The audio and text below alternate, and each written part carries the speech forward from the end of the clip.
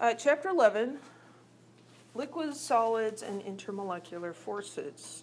So we talked about gases in an earlier chapter. Now we're going to talk about liquids and solids.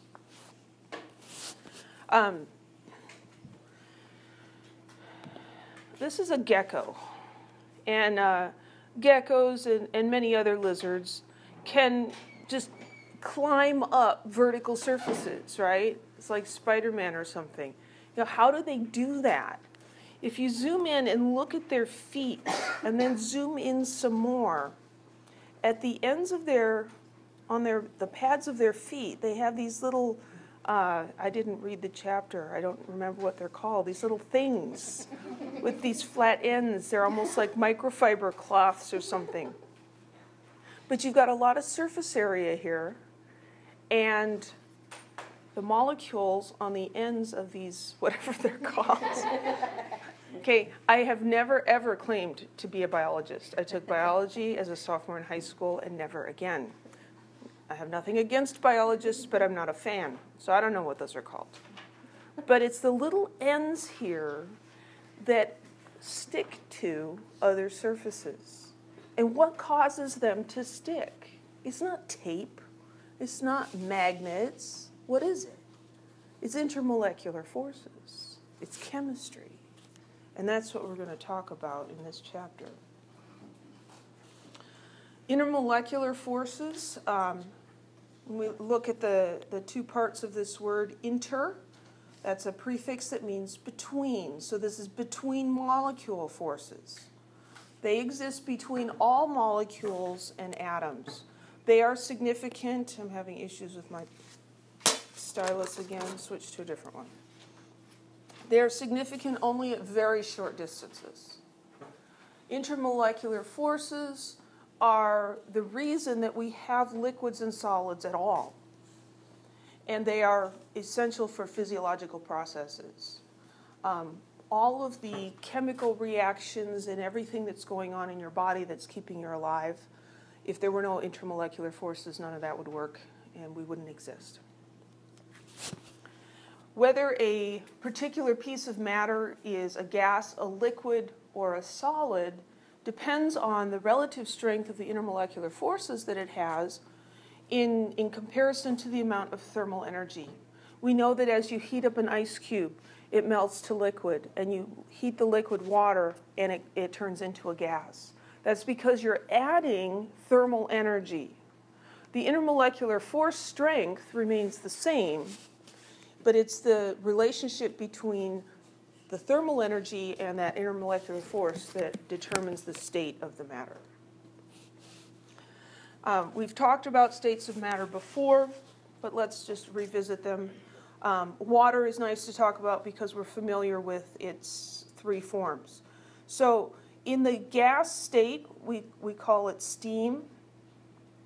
And if we look at the molecular view, we see that the molecules are far apart. There's a lot of empty space.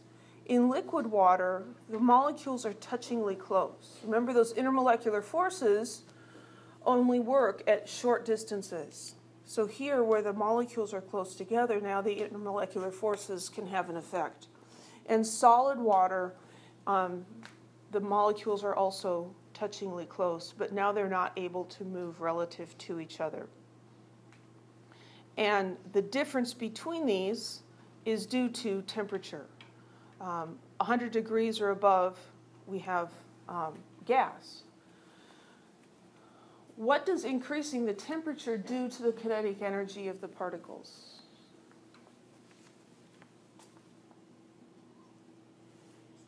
It increases the kinetic energy. Temperature is a measure of the average kinetic energy of the substance. So if it's at a higher temperature, there's more kinetic energy.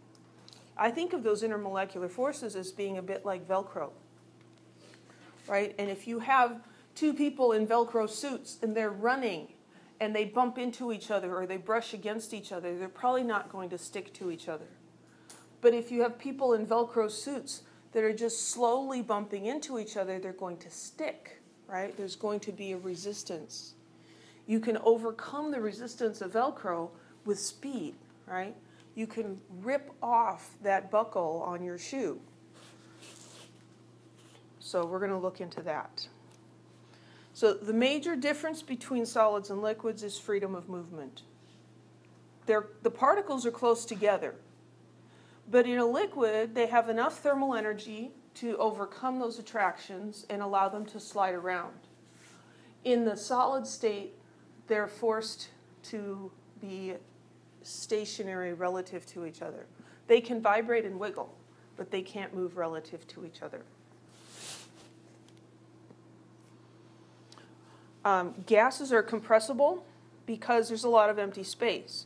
And so you can squeeze the particles closer together and make the volume of it smaller. You can't do that with a liquid because there isn't any empty space. You can't push them closer together. So you can press on this all you want, and it's not going to get any smaller.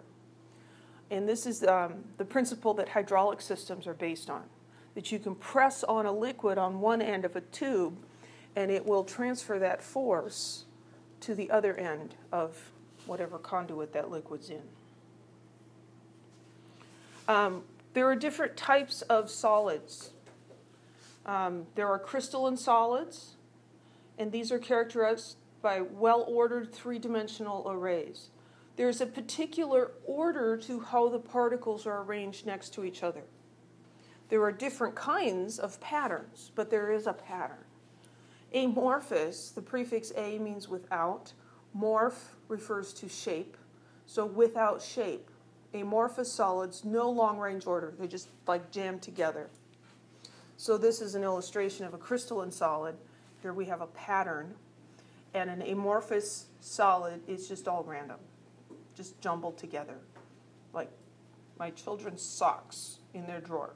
Actually, if we're lucky, they get into the drawer just all massed together, right? Actually, most of the time they're spread all over the house. Changes in states we're familiar with. We watch ice melt. We watch water boil. What's going on between them? Well, as we heat up the solid, the increased temperature is increased kinetic energy. And so these particles in the solid that are vibrating are moving faster and faster and faster. And when they get to that melting point, they now have enough energy that they can break loose partially from those attractions that are holding them together. And that allows them to slide around.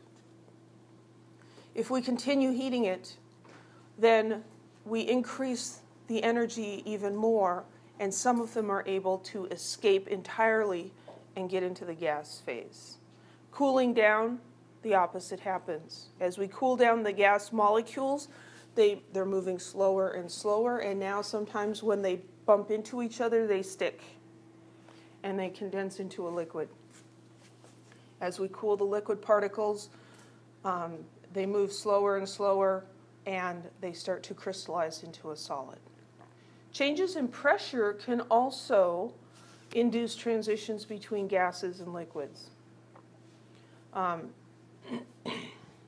So if we have a liquid and we reduce the pressure on it, above it, we can basically suck out some of the molecules into the gas state. And if we compress a gas, if we increase the pressure, we can cause it to condense.